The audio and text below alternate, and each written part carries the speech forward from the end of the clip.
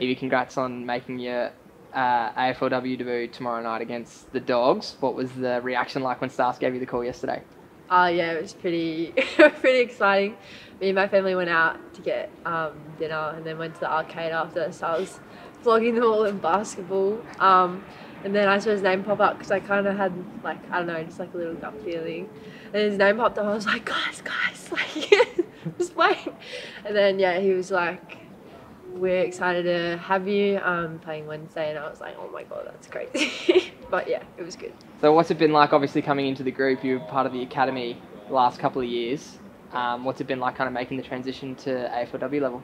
Yeah, it's been so good. Like, especially knowing a few of the girls from the Lions Academy program made it so much easier to like come into this. Standards are so high. Like, I can tell my skills and everything's improved heaps. So yeah, it's been good.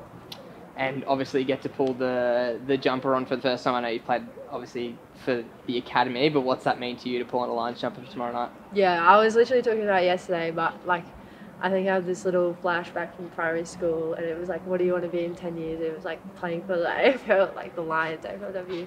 So it means like a lot. Like, this has been a big deal for me for ages. So yeah, so exciting.